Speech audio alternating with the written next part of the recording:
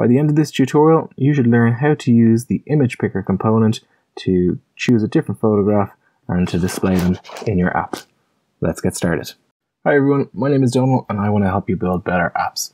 In today's tutorial, we're going to learn how to use the image picker component to get a photo or get a picture from your app and display it on the screen. So to do this, what we're going to do is add in the image picker component. It looks just like a button or the list picker as well. In fact, the two are very similar. So if you want to learn more about the list picker, check out the previous video I've made here.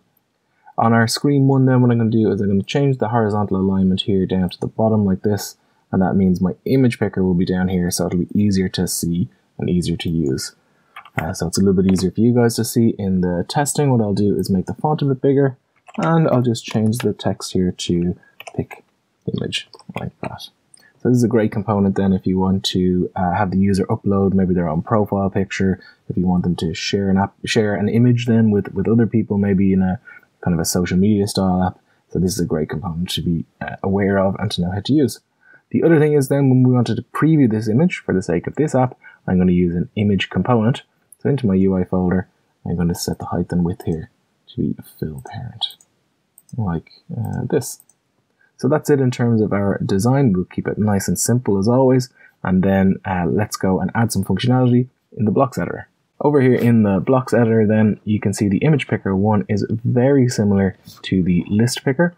So what we're going to do is use the after picking event to display the picture that we've chosen in the image component. So we go to image picker one and we can find then we can change some of the physical properties of it, so what color the little button is and stuff like that.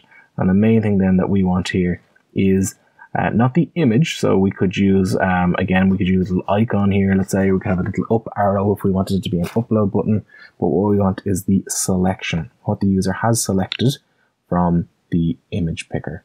And that's it, and it'll get displayed in the image component on our screen.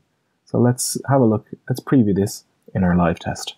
So over in the live testing then, we've got a button at the bottom of the screen that says pick image.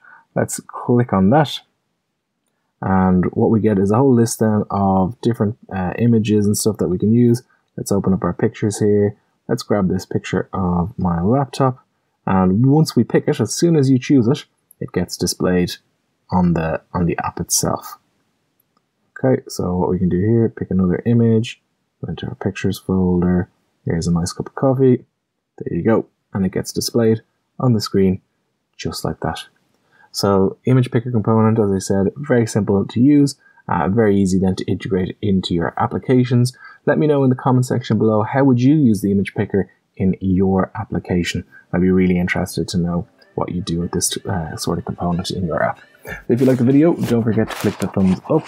You can see more videos by clicking on the subscribe button, and I look forward to reading all of those comments in the comment section below.